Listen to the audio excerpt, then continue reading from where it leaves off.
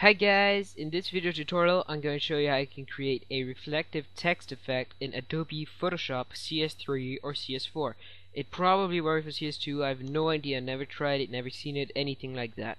So, well, just try to do it if you have CS2 and good luck then. Now, all you have to do is open Photoshop. I have it right here. It's basically going to look like this, sorry. And it'll look like you have your normal text and you have some text underneath flipped vertically, and it'll just fade out. All you have to do this is click File, New, or Open if you want to apply this to a background you have. Now I just go New because I just want to show you guys.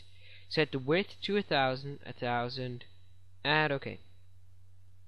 Take your text tool and just write anything random you want. YouTube.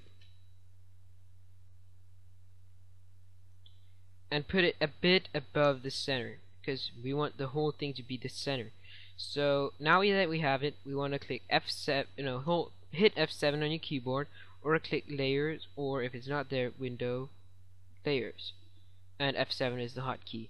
Now right click this little YouTube layer. Duplicate the layer.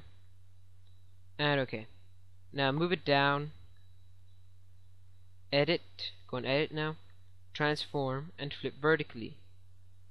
It's going to flip vertically, and we're just going to drag it up. We don't want to hit the other YouTube.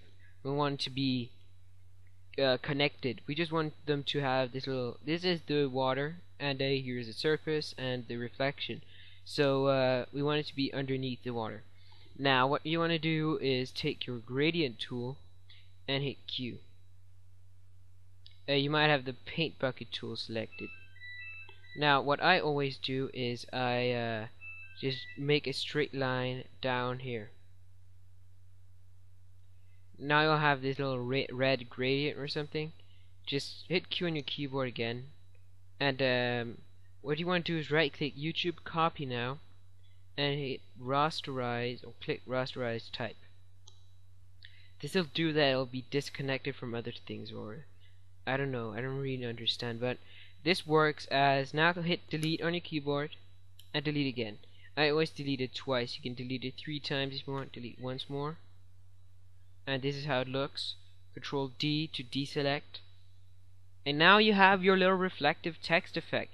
If you want to move this a bit more down, you can always hit Shift and select the other layer and move it more in the center.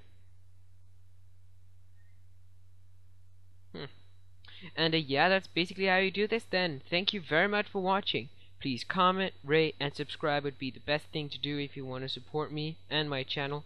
So thank you very much for watching, and have fun. Bye.